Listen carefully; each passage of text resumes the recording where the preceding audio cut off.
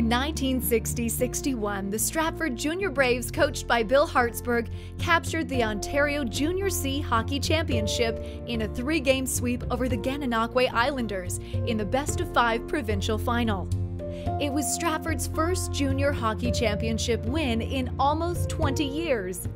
Winning 13-5 and 5-3 in the opening 2 games, the triumphant 10-3 win clinched the crown. After the final buzzer sounded during Game 3, it was time to spark up the fire truck for the ceremonial ride through town. Rumor has it, Hartsburg gave the team the next day off. It's hard to remember back now. That's over 50 years ago, but you know, it was a real thrill, and to be welcomed back home, you know, like when we won that, and you know, I can recall being on a fire truck, I think, and going around the town, and a lot of people were down, and you know, you realized how great it was, you know, when all the other people were part of it. I think the thing I enjoyed about it most was that the team was made up entirely of players from Stratford. That was the only way we could get into the Junior C League, was just to have strictly homebrew. So you were playing with people that you'd sort of grown up playing with, and people that you knew growing up. So there was a real camaraderie with this team right from the get-go.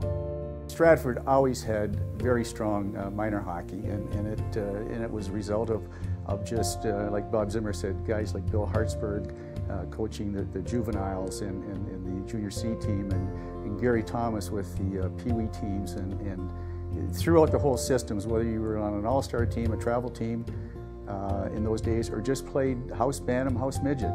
It was just fun to play, and so it was part of your life. Bill was always a disciplinarian, especially when it came to how we played. And I can remember one night we were on a road trip, and we got back to the arena. It must have been like 11 o'clock at night. And Bill says to Angelo Nigro, our trainer, "Ange, turn the lights on."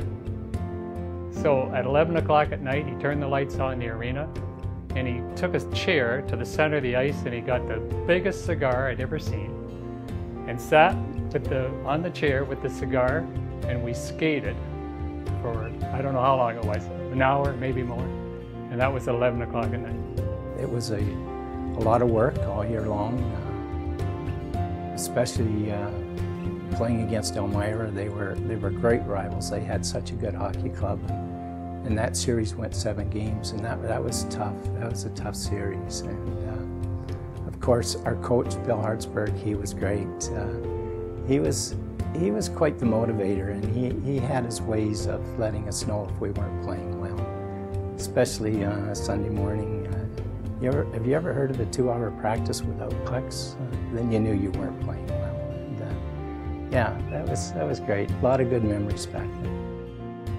What I liked most is that they didn't want to quit. That they would be down in a lot of games, and they never quit. They come back, and their enthusiasm is